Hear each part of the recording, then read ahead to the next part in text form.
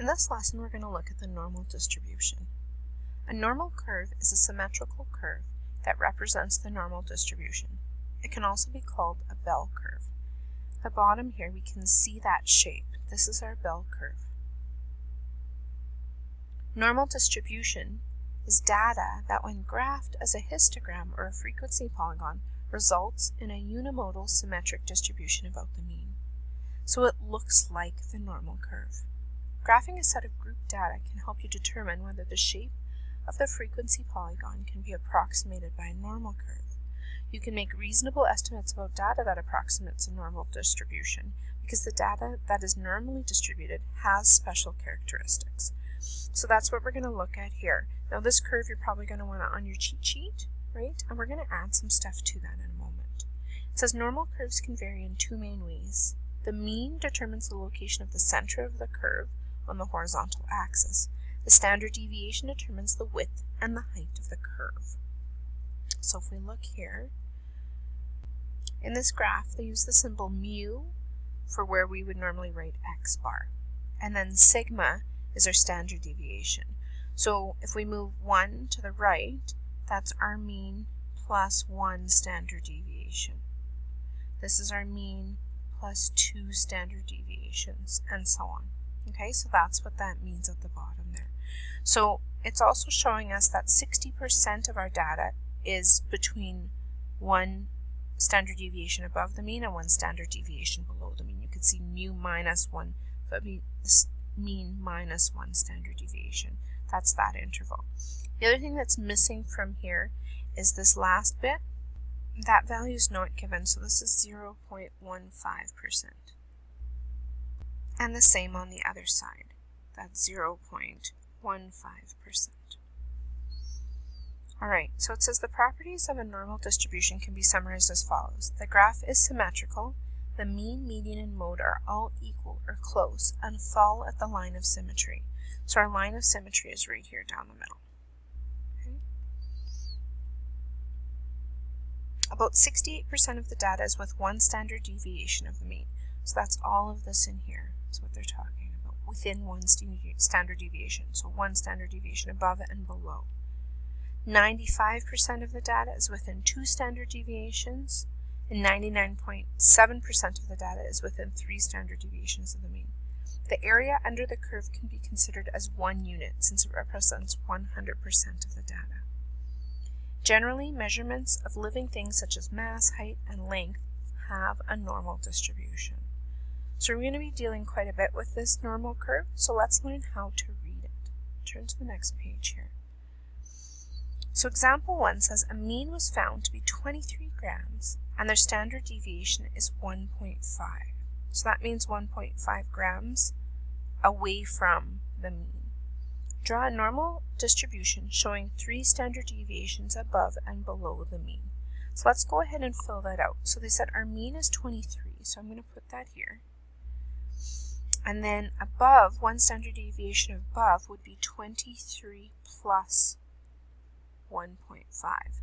Now it's going to get quite messy if we write that, so I'm going to instead write what that sum is, and that would be 24.5.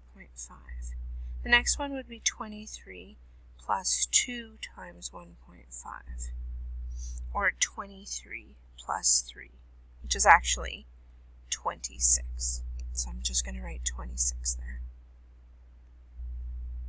If we continue this way, this would be 27.5.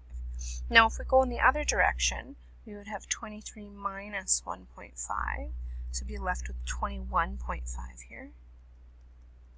And this would be 23 minus 2 times, because it's 2 standard deviations below, so that'd be 23 minus 3, or 20. And then keep going, this would be 18.5. Now when you're labeling, okay, we've got all of our values there. But let's also label the percentages, and the percentages don't change. So this would be 0.15%, 20%, not 20%, 2.35%. I'm looking at the same values that are on my previous page. I was just misreading. So that's the 2.35, next would be the 13.5, and so on. So 13.5%. 34%. And then we're going back down, right? Now these are actually rounded values. According to the actual ones, they're a little bit longer in terms of the decimal places, but this is good for what we need. Okay, so my graph is done. Now it says what percent of the data is between 23 and 24 grams. So 24.5. So between 23 and 24.5, we can see that that would be 34%. So that's what I mean by when we're reading right off. The next question says between 21.5 and 26.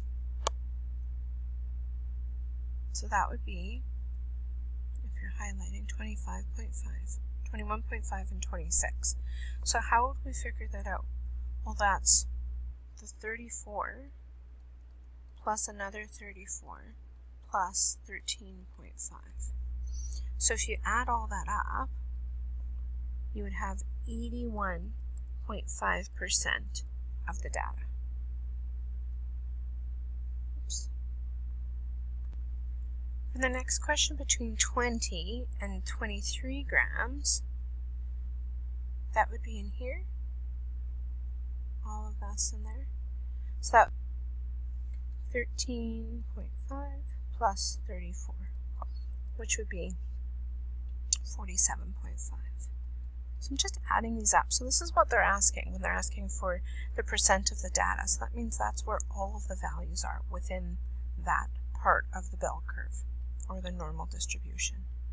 So keep going here, 27.5 grams. If it's greater than 27.5 grams, we're looking right at this top end. So that would just be 0.15%. Very, very small percentage in there. And then less than 24.5 grams, that's actually quite a bit of our curve, because 24.5 is here, so less than would be everything in here. That would be all of that. So if we add all of that together, that would be our 0.15 plus 2.35 plus 13.5 plus 34 plus 34. And that would give us an answer of 84%. Now another way of looking at this, right? Oops, another way of looking at this, if I deleted that, is half of the table is 50%. So all of this, from 23 to the bottom, this is all 50%. So you just have to add the extra 34 to the 50%, because that's half of the curve plus an extra 34%. So if you wanted to calculate it that way, we could have said 50% plus 34%, and you would still get the same answer of 84%. Now, F says, by how many standard deviations does a score of 26 differ from the mean? So that's something different, right? That's not what they're not asking us to find the curve. They're asking where that is. So we can see that the mean is 23 and 26. In order to get to 26, we had to jump not one, but 2 standard deviations over. Right? We had to go 2 standard deviations over. So that's what they're asking visually. So you would say 2. Now, if you didn't have that picture, you could have said, okay, 26 minus 23, right? And then divide it by the number of standard deviation to get an answer of 2 as well. Why does that work? Well, that gets you the difference between the value that we're looking at and the mean by subtracting them, and then by dividing by the standard deviation, it will give you how many intervals we went over to get to that point. So either way you want to do it, you get an answer of 2. For G's a little different too. It says items that contain less than 21.5 grams will be rejected. So how many will be rejected out of 2,000?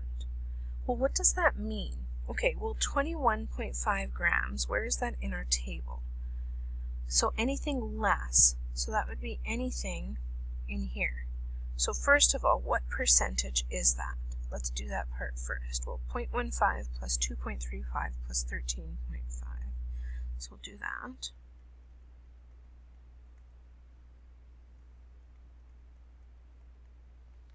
That tells us that 16% will be rejected. But 16% of what? Well, 16% of that 2,000. So 2,000 are there, whatever this happens to me, these items. So of those 2,000, 16% of them will be rejected. Well, how many is that? Well, to get 16% of 2,000, we would change the 16% first to a decimal and then multiply by 2,000.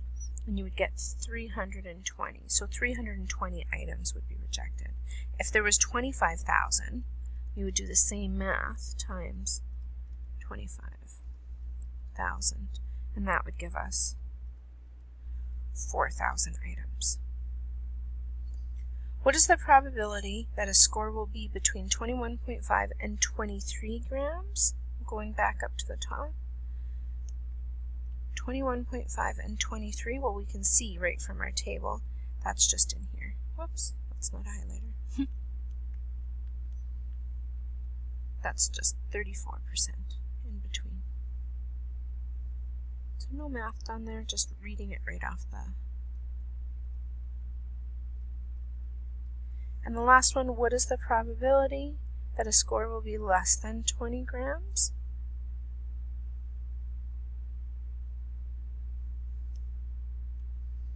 Less than 20 is right in here. So 0.15 plus 2.35.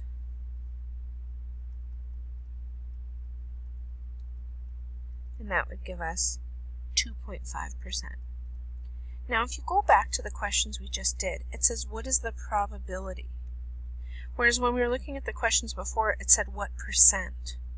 So I've given these as percent, but when we're talking about probability, probability can be stated as a percent, it could be stated as a decimal, or it could be stated as a fraction. So really, we could have written 0.34, and we could have written 0.025.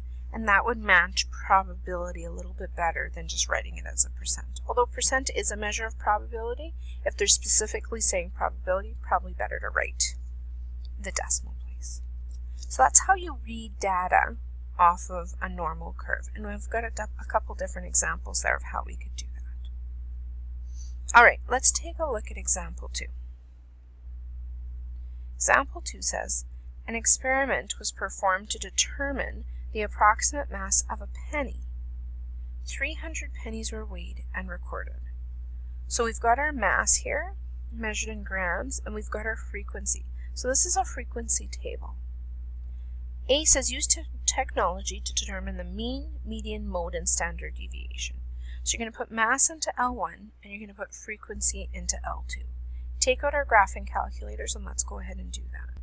Once you have all your data in, we can go back and go stat calc, statistics, and remember you're graphing a frequency table, so you need both L1 and L2, because L2 is the frequency list. Alright, so we can see our mean is 3.087. We can round to 2 decimal places. Standard deviation is 0.12 grams. Our median, if we scroll down, is 3.1 grams, and the mode, well, we're going to have to look at the list to find the mode. So let's go ahead and record this. Now it's nice to have the frequency table in order to figure out the mode, because the mode is given by the value that comes up the most often. And in our case, 94 is the highest value in our frequency table, which means that 3.1 grams is the mode. Alright, in B, it says if this is considered a normal distribution, out of a sample of 5,000 coins, how many would be expected to weigh between 3.21 and 3.33 grams? So what they're saying is first, let's draw this normal curve, and you're going to get better at drawing these as we move on, because you're going to be drawing a lot of them. Now our mean is given as, we've written that 3.09 grams, and I'm getting it just from up here. Now, our standard deviation is 0.12 grams. So one standard deviation above, if we add that on, would be 3.21. And that's this value here. If we do another standard deviation above that mean, that would give us our 3.33. Okay, now you can keep going and draw your whole chart, but we don't need to because we're being asked between 3.21 and 3.33. So if we know that this is a normal distribution, this would be 34%, right? And the next one would be 13.5%. So it's 13.5% of pennies are between 3.21 grams and 3.33 grams. So what is that for the number of coins? Well, we've got 5,000 coins, so we would take 0.135 times it by 5,000 coins. We would get that 675 coins would weigh between 3.21 grams and 3.33 grams. C, it said, would it be very likely that you would have more than 100 coins out of the sample of 5,000 that weighed more than 34.5 grams? Well, where is that on our chart? Well, if I keep adding standard deviations, that would be the next one here, 3.45. So what we're being asked here is, okay, if there's 5,000 in this range here, that would be 0.15%. And now 0.15% of 5,000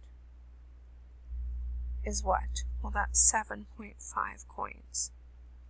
So when we're asking, is it likely to have 100 of those coins be more than 3.5? Well, it's not very likely. It's very unlikely. Okay?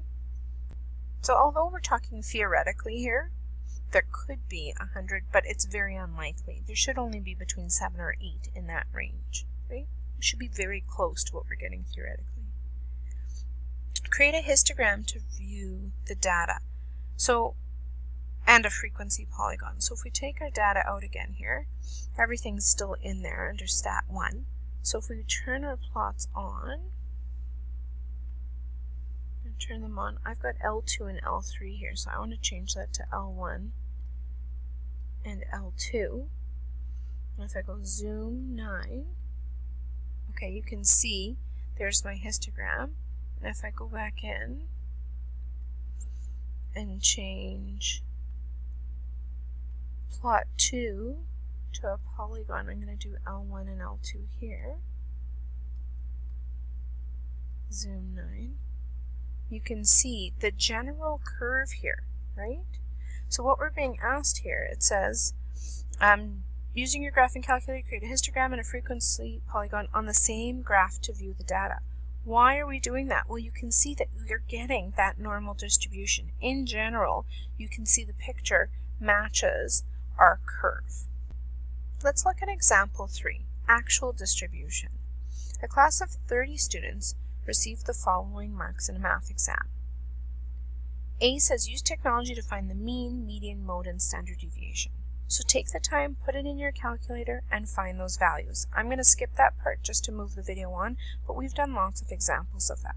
Once you do, you should get your mean as 68.6%. Your standard deviation is 12.0%. The median is 70, and there's multiple modes. 62, 63, 65, 71, 73, 75, and 81. Now B says, sketch a normal curve and mark the points that are 1, 2, and 3 standard deviations from the mean. So our mean is 68.6, that's my mean. 1 standard deviation above. If a standard deviation is 12, so add 12, this would give me 80.6.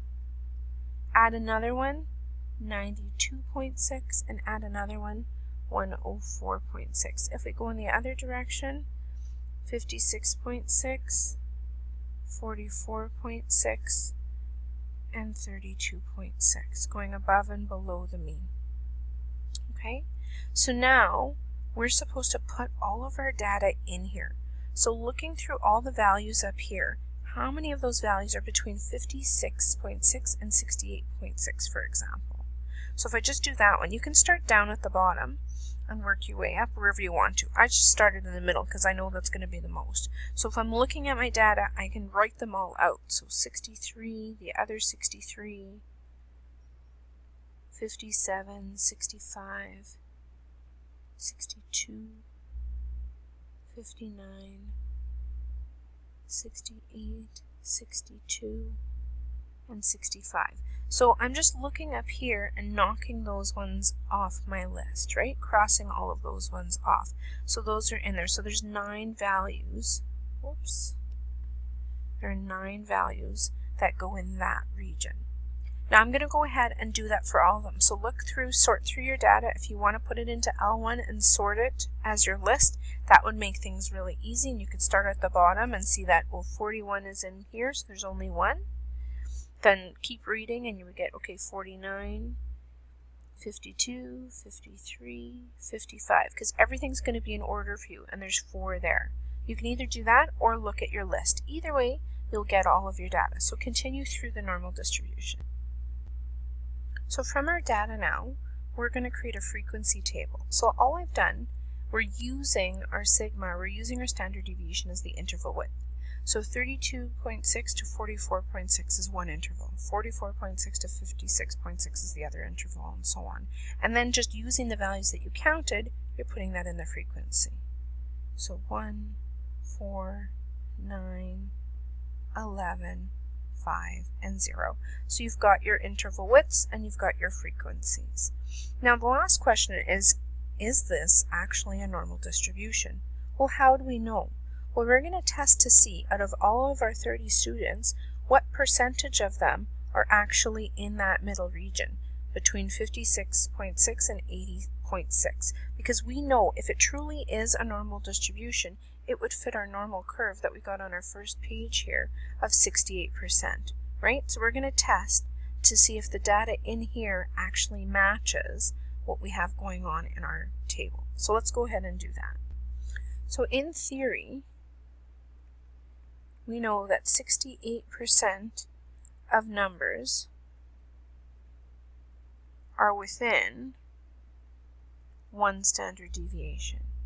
Let's see what our actual data says. Well, if we count up everything in the middle, that would be our 9 and our 11, so that would give us 20 of our 30 data points. We'll times that by 100% to see what the percentage is, and we get 66.7% of numbers within 1 standard deviation. So if we compare the 66.7 with 68%, I would say that that's very, very close. So we can conclude that yes, it does have a normal distribution. Let's take a look at one last example. Example 4 of actual distribution. Now that was a lot of work to draw the normal distribution and so on, but it's nice to have that visual. Now if we were to do this a little bit quicker, with this next example, I'm going to show you how we can do that without actually having to draw out all of our data. It says the following are waist sizes in inches of pants sold during the morning at Manton's Tailors. It is thought that the waist size are normally distributed. Do the following calculations and state whether the results confirm the statement. So first we're going to use our graphing calculator to determine the mean and the standard deviation, because really those are the only 2 values we need in order to draw that curve, or to know what's going on in that curve. So go ahead and put that in your calculator and see if you get the same mean and standard deviation of me. I get a mean of 35.7 inches and a standard deviation of 2.1 inches. What waist size is 1 standard deviation above the mean, and what waist size is 1 standard deviation below the mean? Well, why? Because when you do this, and you've got your mean, if we go 1 above and 1 below, well, we can still test that 68% without actually having to do all that, the rest of the work. So if we calculate that, so the mean plus 1 standard deviation would be 35.7 plus 2.1, and that would give us 37.8 inches. And we've got the mean minus 1 standard deviation, that would be 35.7 minus 2.1, which would give us 33.6 inches. Alright, so now our next job is to look at our table above here and see what values are within that range. So let's count. Well, 34, 36, this 34, 36, 36, 34, 34, 36. Go ahead and keep going.